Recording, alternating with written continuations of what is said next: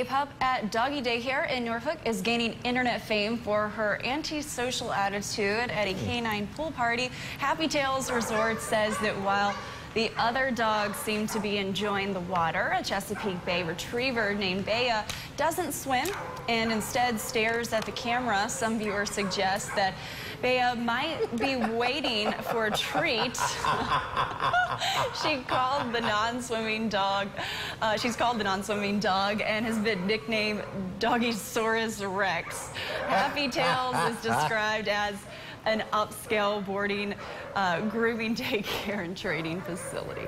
I think they were just waiting for a treat. Yeah. It looks like the treats dance. It does. It really does. You want me to swim? Give me a treat. Maybe she's meditating because the other dogs are getting on her nerves because they're running around swimming. Oh, She's just trying to be a zen puppy.